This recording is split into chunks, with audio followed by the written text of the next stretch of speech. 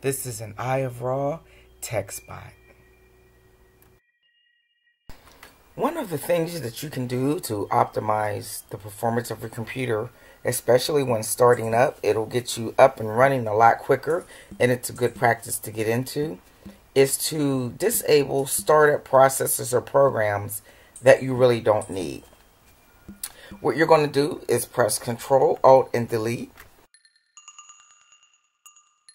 This blue screen is going to pop up. You click Task Manager. When your Task Manager screen pops up, go over up here on these buttons and go to Startup. Click it and look at all the processes that the computer must go through in order for it to start. See, all this stuff here takes up time. It takes up time for the computer to initialize all this. So if you want to get up and running a lot quicker, what you're going to do is disable programs that you don't necessarily use right off the bat when you boot up your computer. For instance, I don't need Ambersoft Studio, so let's disable that. I don't need this plugin. A lot of this stuff is enabled just because that's the way that the manufacturers or the coders of the program have designed it, so that it can be used right away, so that it's one of the things that you notice when you turn on your computer.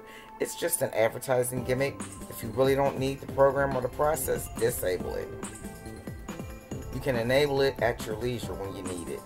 Now, what I don't do is mess with things that I'm not sure of. Modules and things like that, you want to look those things up before you disable them. Anything that has to do with Intel or Microsoft, I usually keep enabled because it can interfere with your processor or other functions that the computer needs to operate properly. I'm going to disable Java Update. If I want to enable that later, I can. I'm going to disable Malwarebytes. If you saw, I had a little window pop up over there, and that was for an update. So I'm going to disable that because I don't want all this stuff popping up. I'm going to disable OneDrive. If I need it, I'll enable it later. I'll leave the Intel Corporation stuff alone. Those are utilities that I think help the computer to run. You don't want to disable anything that you need. And as you can see, the impact on startup is not even high, it's low.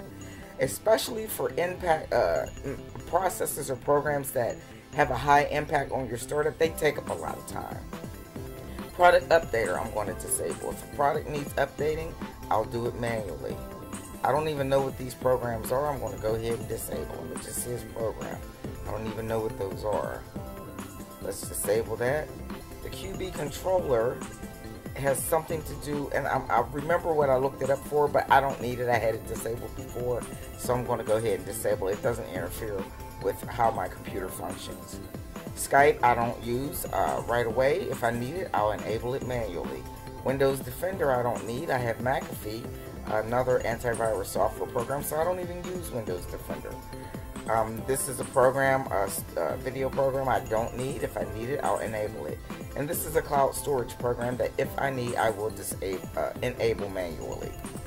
And there, that will save a lot of time and take up a lot of pressure off your resources when you start up your computer.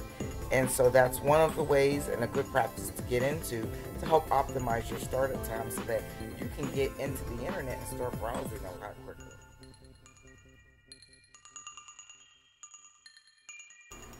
The second thing that you can do to optimize performance on your PC is to clear your cache and browsing history.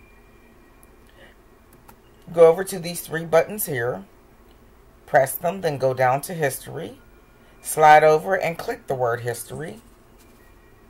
When this screen pops up, go down to Clear Browsing Data, and another tab will open up, and you'll see that here's the box where you get to handle your business. You can either do it from the beginning of all time, which is what I do, or you can choose out of these other four options: the past hour, the past day, the past week, or the last 4 weeks. Like I said, I'll always do it from the beginning of time. You can also clear your passwords and autofill form data, but I like to keep those things handy so that I can get back onto my normal sites and my social media sites a lot faster. So I'm going to clear my browsing history, things I've downloaded, that are stored in history, my cached images and files, cookies, and other site data that track what I'm doing online, data that's hosted from different apps, and licenses that I may have acquired while using certain apps on certain web pages. So let's just go ahead and click Clear Browsing Data. And depending on how long ago you've done that, it could take a while. But I keep mine clear pretty often, so it didn't take much time. And that's it. That's how you do that right there.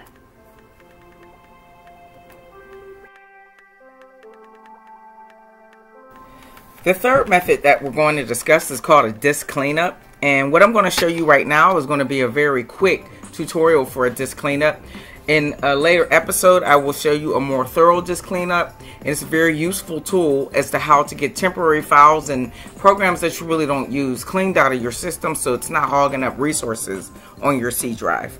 So what we're going to do here is we're going to go down to our search engine, our search bar down here, and type in disk cleanup. Actually, you just put disk and it'll pop up. Double click it. It's going to determine how much space you can save, but since I've already done disk cleanup, I keep my computer optimized. Mine isn't really cluttered. So I can use this, as you can see, to clear up 51.3 megabytes of disk space. So what I'm going to do is go down and click all the things that I don't think I want anymore in my temporary files. And I'm just going to click them all, even though there's nothing in a lot of them. And just go ahead and hit OK. And it's going to ask you, are you sure you permanently want to delete them? Go ahead and click delete files. And then it's going to clean up the unnecessary files on your C drive. As you can see, Windows has already determined that these files are unnecessary. So anything that you delete is not going to harm anything. It's just freeing up space on your computer. And like I said in a later episode, I am going to show you how to do a more thorough disk cleanup, and it's going to create a lot more room in your PC, and you'll have the space to do things that you want to do that you may not be able to do because you have unnecessary programs and files just taking up room in your computer. It's sort of like just having a closet full of old clothes that you need to give away. This has been an Eye of Ra Tech Spot, and thanks for watching. Have a great day.